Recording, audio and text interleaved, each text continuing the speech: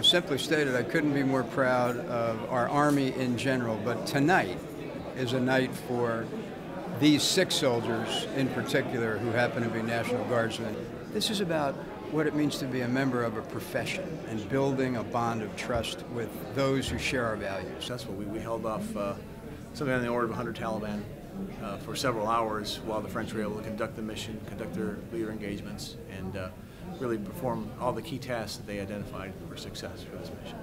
It's a great honor. The nice part about it is this recognition was really driven by the French and their belief that their brothers in arms, such as our team, are worthy of recognition just as a French soldier would be. So it's really comforting to know that the French liaison and the French defense attaché and their defense department has gone through the efforts to recognize us separately and our achievements. Captain Harper, au nom du ministre de la Défense, nous vous décernons la Croix de la Valeur Militaire.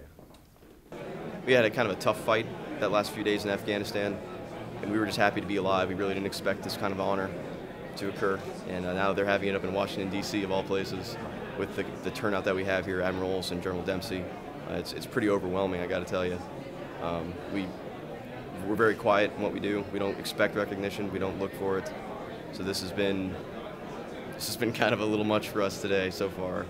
But we're happy that we can be here for it, and that the French felt they could give us this extreme honor.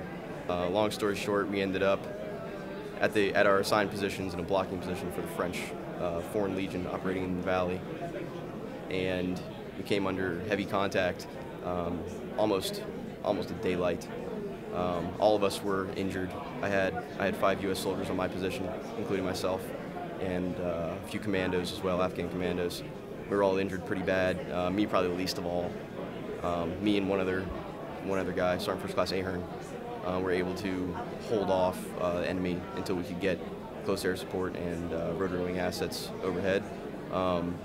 We came under fire the rest of that day from Taliban, Al-Qaeda. We really couldn't tell you who. They were trying to get at the French operating in the valley, and we prevented it from happening, effectively, I guess, isolating the French forces from the enemy and allowing them to conduct their mission.